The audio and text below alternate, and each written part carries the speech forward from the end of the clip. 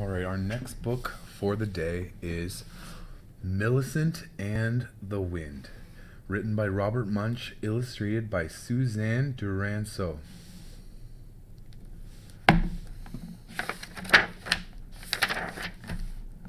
To Alma and Julia, Millicent and the Wind. One morning, when all the world was quiet, Millicent stood on her mountain top and looked at the world. She saw trees and rocks and sunshine and clouds, but no other children. Far away in the valley was where the other children lived. It took 3 whole days just to walk there. Millicent had no friends.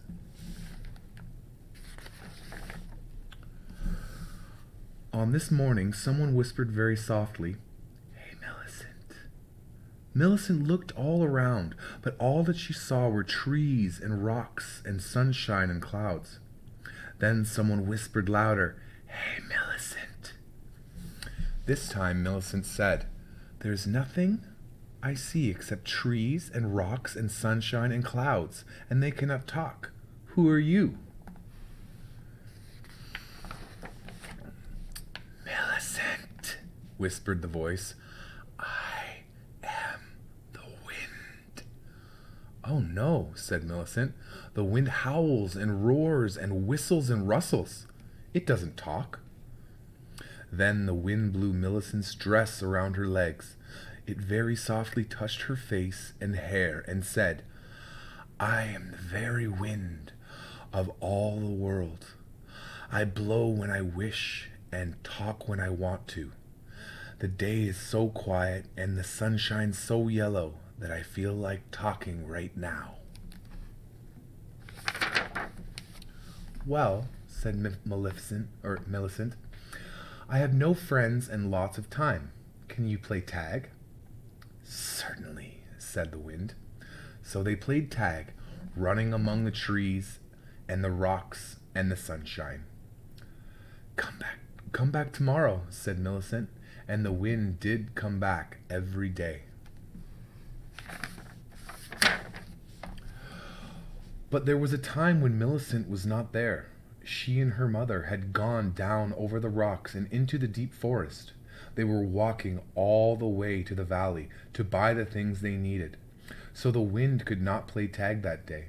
It blew all over the world looking for Millicent, but Millicent was walking far at the bottom of a forest, and the wind could not find her. Millicent and her mother walked for 3 days, and finally came to the valley where people lived. When they walked through the valley, all the children came out of their houses and looked at Millicent. One boy with red hair said to Millicent, "Who are you, and where do you come from?" She said, "My name is Millicent. I live on the mountain top. I have no friends except the wind." And the red-haired boy said, "The wind is nobody's friend." And all the children started to yell, "Millicent, Millicent lives on a mountain top. Go home, Millicent." Then a strange thing happened. A very large wind came and picked up the red-haired boy right up into the sky and tumbled him around like a leaf until his clothes were all tatters and his hair was a mess. All the children ran away. Millicent and her mother went to town and bought the things they needed, but Millicent was sorry that the children had run away.